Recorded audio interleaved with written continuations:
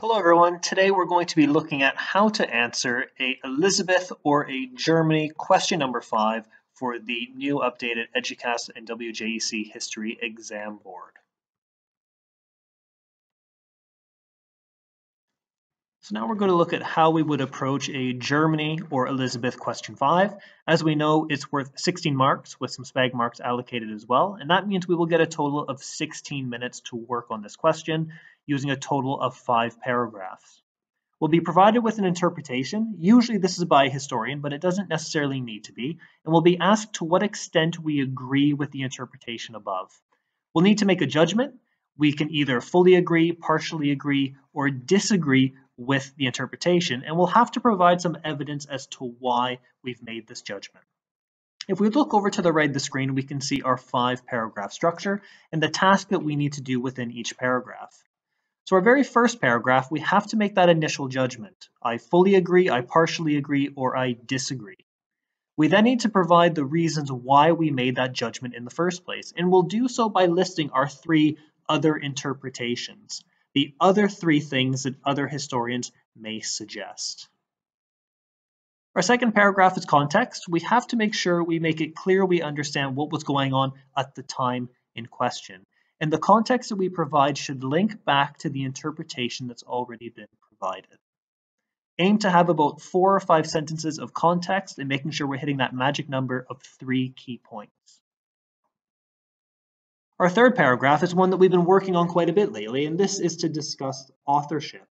We must discuss who said the interpretation, what was said in the interpretation, and why this individual made that claim. At the end, based on what we know, we have to make a statement if it all adds up and makes sense. The fourth paragraph is arguably one of the most important. If we don't talk about other interpretations, we'll be stuck in band 1. So we must provide 3 other interpretations that another historian may suggest. You're welcome to use sentence starters such as another historian may say, another historian may suggest, another view of a historian could be. And you should provide 3 key points alongside each of your interpretations. And lastly, paragraph 5, make your final judgment. This must be written in the same way as your initial judgment was. Remind the reader of your judgment and provide your 3 other interpretations. So here we have our sample question that we'll work on together, and this is a Elizabeth question 5. So it says, read the interpretation below and answer the question which follows. Elizabethan England was ravaged by social issue, the worst being poverty. Vagrants and vagabonds were among the worst and most problematic issues that Elizabeth was to face. Now, this was written by Tim Sanderson. He's a historian writing in his book called Elizabeth in Europe, written in 1999. How far do you agree with this interpretation that poverty was the most serious issue during Elizabeth's reign? Now, when we're looking at this question, we need to first of all do our translations because there may be some words like ravaged, social issue, vagrants and vagabonds that we want to expand upon to show the examiner we have strong knowledge. We also have to identify the importance of Tim Sanderson being a historian, writing in a book, and the fact that this is written in 1999. Now, when we're looking at our question, we should always use our bug method, which means that we should box our command word. How far do we agree? And we should make sure we underline the key feature of the question, and that's poverty is the most serious issue during Elizabeth's reign. We glance back at 16 so we know how many minutes are remaining. And we should always look at the italicized text as well. And this will tell us that we should refer to how and why other interpretations of the issue differ. It says we should use our own knowledge to make sure we reach a well-supported judgment.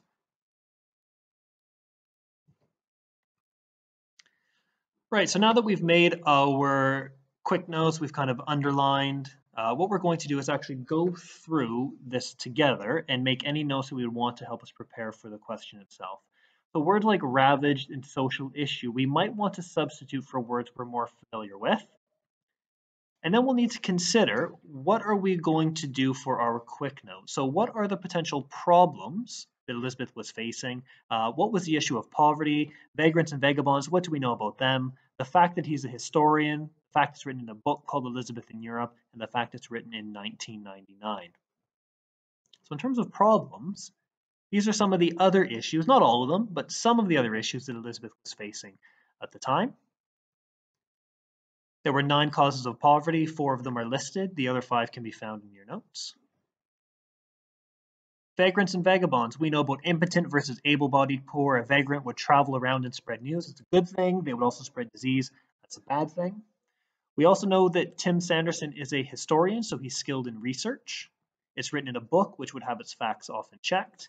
And the fact that it's written in 1999 could be a benefit for us in the sense that we know the author would have time to research, but also have a more holistic view of all the problems caused in the Elizabethan era, and he'd be able to make a better decision about his own interpretation.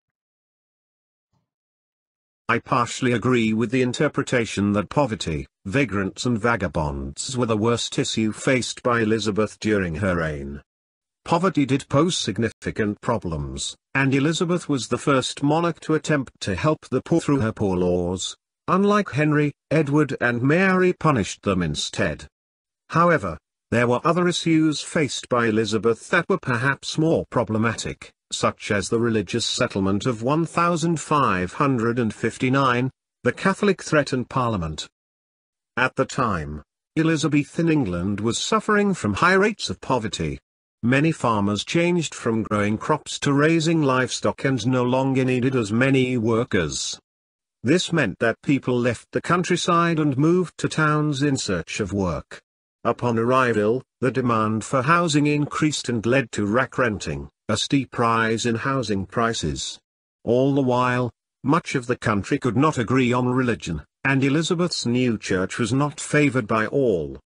Many Catholics chose to avoid church services and were fined as recusants. Elizabeth knew she had to solve these problems quickly by creating laws to help those living in poverty, and force everyone to obey her religious rules. The interpretation is by Tim Sanderson, an historian writing in his book called Elizabeth and Europe in 1999. As an historian, Sanderson would possess skills in research and have knowledge about the Elizabethan era. The book is about Elizabeth and Europe, so it would probably contain information about other problems which affected the Queen and Spain, which links to the Catholic threat. Since the book was published in 1999, Sanderson has had plenty of time to collect information to make his judgment, and he has a clear view of all the problems Elizabeth faced. Sanderson certainly presents valid information in his interpretation, as poverty was in fact an issue. However, I would like to know if he specializes in a specific area of history, as this may have influenced his interpretation, causing him to leave out other problems faced by the Queen. Other historians may suggest that there were other problems greater to Elizabeth than poverty. An historian may say that the religious settlement of 1559 was Elizabeth's greatest problem, as via media failed and Elizabeth's new church was constantly under threat. Even until the end of her reign in 1603, Elizabeth never fully solved the problem of religion in England. Another historian may claim that the Catholic threat was Elizabeth's biggest problem, as the Ridolfi, Throckmorton, Barbington plots and rebellion of the Northern Earls all aimed to assassinate Elizabeth and replace her with Mary, Queen of Scots. Another view is that Parliament was Elizabeth's greatest problem because towards the end of Elizabeth's reign, MPs were challenging the Queen's authority by discussing her succession, marriage and religious settlement.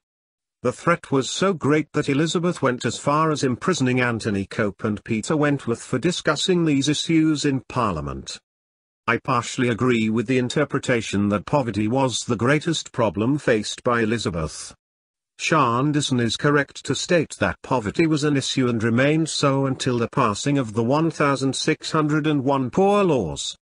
However, Sanderson does not comment on other, perhaps more serious issues such as the religious settlement of 1559, the Catholic threat and Parliament. All of these issues caused great trouble for Elizabeth, and led to religious division, plots to murder the Queen and plenty of opposition within her kingdom. So now that you've had a look at a model answer for the previous question, there are 3 questions appearing on the screen for you now to try. The first 2 are from the Elizabeth papers, and the last one is from a Germany paper. If you want to go ahead and pause the video now, you can write down the question that you would like to do, and we'll have model answers appearing in a few moments. So here are some sample answers for the previous questions. Each of them will appear on screen for 10 seconds. I know that's not enough time for you to read them in their entirety, but you can pause the video and then you'll be able to read those through as a sample to use to improve your own work. A mark scheme will also appear at the very end.